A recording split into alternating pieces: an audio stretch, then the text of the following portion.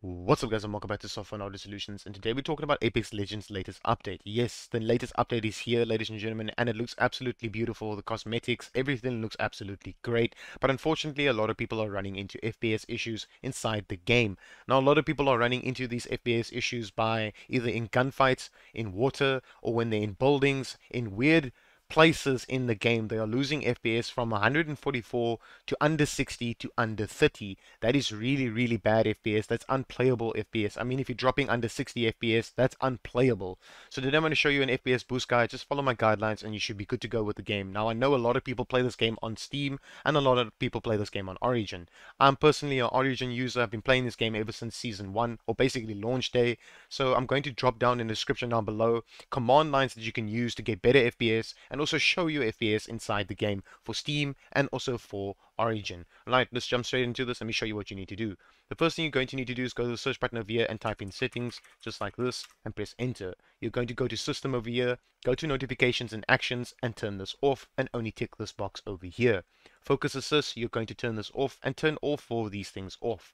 Power and sleep is your own personal preference. I keep mine off because I never switch my PC off. So this is your own personal preference. Storage, you can keep this on. A lot of people are saying this frees up space, but I don't keep it on because I'm an advanced PC user, so I keep it off. I highly recommend switching it on if you do not use a PC for advanced use or whatever the case might be. You just play games, then you can put this on. It doesn't really matter. Tablet mode, use the appropriate mode for my hardware and don't switch to tablet mode. You're obviously not playing this game on a tablet. You're either playing it on a desktop or on a laptop. All right, from here you're going to go to multitasking, and over here you only turn this on if you have multiple displays. I have multiple displays and I still turn this off. Anyways, ladies and gentlemen, this will help you a lot with FPS, and it will also help you a lot with your windows being much smoother. The next step you're going to need to do is go to projecting to this PC. If you have anything inside here to turn off, I rate to turn it off. Unfortunately, I don't. Go to share experiences and make sure everything is off inside here. You're going to go to clipboard, and once you're over here by clipboard, you're going to click clear. I already cleared mine. Go to remote desktop and make sure this is turned off as well. You're going to click on home over here, go to privacy, and you're going to go to diagnostic and feedback. Scroll all the way down and say delete over here. Once you're done with that, you're going to scroll all the way down and go to background apps. Now for a lot of people this might be on. I highly recommend you switch this off, otherwise it's going to use RAM and resources of your computer while all of these things are on and running in the background. All you need to do is turn it off and everything will turn off. Once you're done with that, go back to the home page over here and go to gaming. You're going to click on this. A lot of people have different preferences on this. If you turn this on and you get better gameplay experience, then I highly recommend keeping it on. For me, if I turn it on or off, it doesn't do anything for me at all, so I just leave mine off. You're going to go back to home and go to update and security and make sure that your Windows is up to date. Just make sure that your Windows is up to date on a regular basis. I checked for an update earlier on, so my Windows is up to date. Just make sure your Windows is up to date on a regular basis. Once you're done with that, you're going to go out, go to the search button over here and type in device manager, just like this, and open up device manager. You're going to go to display adapters. Now you might have an AMD graphics card or an Nvidia graphics card. Just right click on it and say update driver and say search automatically for driver. It will let you know if you have the latest drivers installed. This is a simple and easy way of letting you know if you have the latest drivers installed. The other way of going to go and check, or basically go and download a driver, is go to any search browser that you have and go and download the latest drivers. Like if I type in over here 2060 driver download, whatever graphics card you have, just type in the graphics card and then driver download and go and download the latest driver for your graphics card. Once you're done with that, I highly recommend for Nvidia users to install Geforce Experience. Geforce Experience lets you know new driver has been released and it will be in yellow over here. Now, like I said before, I know a lot of people play this game on Origin and a lot of people play this game on Steam. So there are two different platforms that you can play this game on. So I will leave the command lines down below in the description down below. One will be categorized as Origin and one will be categorized as Steam. And those will be command lines that you can use to get better FPS in the game as well. Now, if you are a Nvidia user, just right click on your desktop and go to Nvidia control panel. You're going to open up Nvidia control panel and you're going to go to adjust image settings with preview and then use this one here where it says use the advanced 3D image settings. Apply this if you don't have this already selected. If you have a mid-tier to low-tier gaming PC, I highly recommend selecting this one and saying performance and say apply. Once you are done with that, you're going to go to this one over here. I'm just going to say no. You're going to go to this one over here and go here and do not select auto select, do not select CPU, select the graphics card you're currently running and say apply. Once you're done with that, you're going to go to manage 3D settings and you're going to go to global settings over here. The first one that you're going to need to do is this one over here where it says CUDA GPUs. You're going to click on this and select the graphics card you're currently running.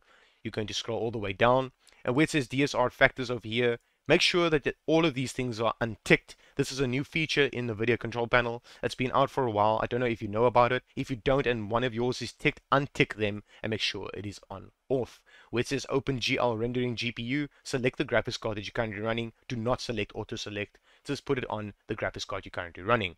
This one over here where it says power management mode, select this one and then say prefer maximum performance. Do not say optimal power, do not say adaptive, prefer maximum performance. Scroll all the way down, and this one over here is for people out there that is running different types of graphics cards. So if you're running a high-end graphics card, like a very, very top-tier graphics card, you can put this on high quality. You can put this on high. If you have a low tier gaming graphics card or mid tier, put it on performance, and very low tier graphics cards, put it on high performance. You can try any one of these, just try them out, and whichever one works for you best is going to work for you best for your machine.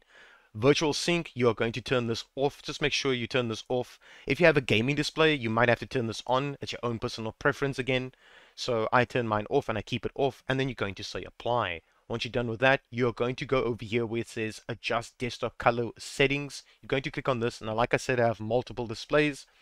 You're going to click on image 3 over here and you're going to change the digital vibrance. Then you don't need to use Nvidia filters. Nvidia filters also eats FPS in your game. If you use Nvidia filters to make your game look nice, you can just use this to make your game look nice. I put mine on 85, it's my own personal preference. With everyone having different displays and different gaming monitors and, you know, laptop displays or whatever the case might be, because there's so many monitors out there, so many displays out there, yours is going to be your own personal preference. Mine is 85, and then I just say apply and I keep it like this. Once you're done with that, you're going to go out of this and you're going to go to the search button here, open graphics, settings, just like that.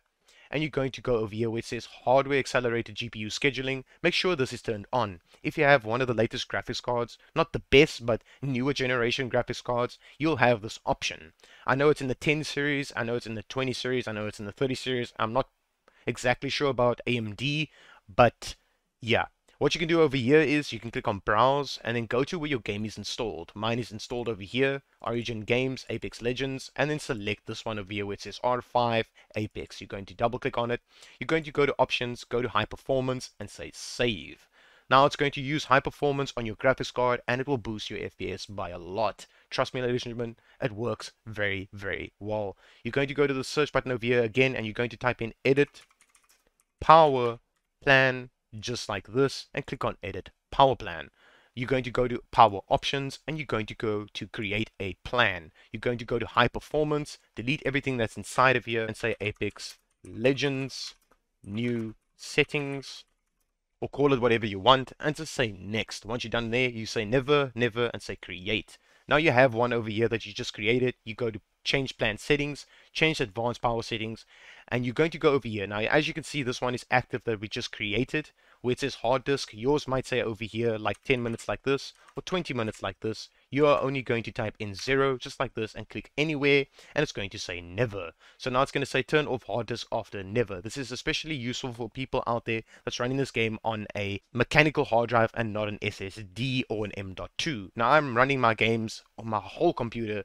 It's just SSDs, so I also put this off and it helps me a lot. Just say apply once you're done with that, scroll all the way down, go to processor power management, go to minimum processor state, and change this from whatever it is to 100%. Just type it in. This one over here, you're going to do the exact same thing, and you're going to say okay. Once you're done with that, you can just close out of this, and now we just created the best power plan for your graphics card and the best power plan for your power plan in general for Windows. Alright, so we're going to jump straight into the game. I'm going to show you what you're going to need to change in the game to get better FPS inside and have a smooth gameplay experience. Alright, let's jump straight into that. Alright, ladies and gentlemen, as you can see, we are in Apex Legends right now, and I'm doing about 144 FPS inside the lobby. Alright, now, as you can see, I'm 34 level right now. I've sold my old account. That's a long story. I'm not going to make this video any longer than that.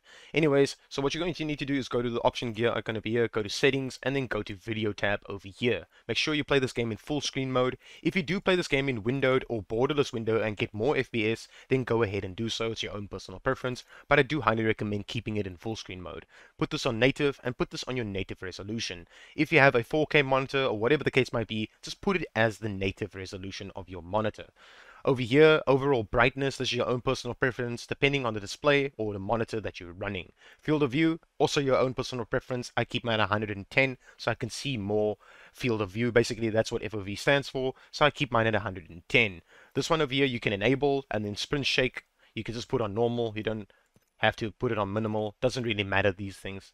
Over here, Vsync, disable this unless you have a gaming monitor, then you can choose a specific one for your monitor. But I do disable mine, and I highly recommend you disable yours. Nvidia reflex, I highly recommend disabling this and putting this on 0. You do not want to cap your FPS. Anti-analyzing, you put this on TSAA. Do not put this on none. You can put it on none. The game might not look as great, but I highly recommend putting on TSAA.